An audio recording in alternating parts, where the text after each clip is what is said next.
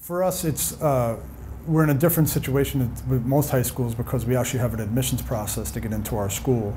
We're a boarding school. We have kids from 47 different countries, 660 kids, and we take the same kind of process with how we choose basketball players.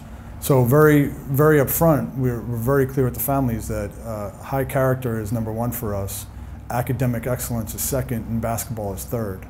And for some kids, they don't like that order. And for us, that really is the priority, where we want high character kids, and we just will not sacrifice the character piece for talent. And I think Rick Pitino once said that 12 players can't change one, but one can change 12. And so we really avoid that character issue at our program. I know the best relationships I've had as an adult, the seeds were planted as teammates. And I know that the higher character you have as a player, the more chemistry that you can develop as a team, and as a result, you can beat better teams that are more talented. And I think that's where we've had our success, by having a group of guys that are really into it at the same character level.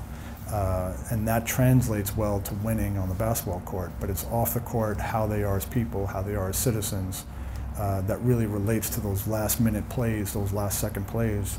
I think that's really the biggest difference for us, is that the character piece comes into play so often.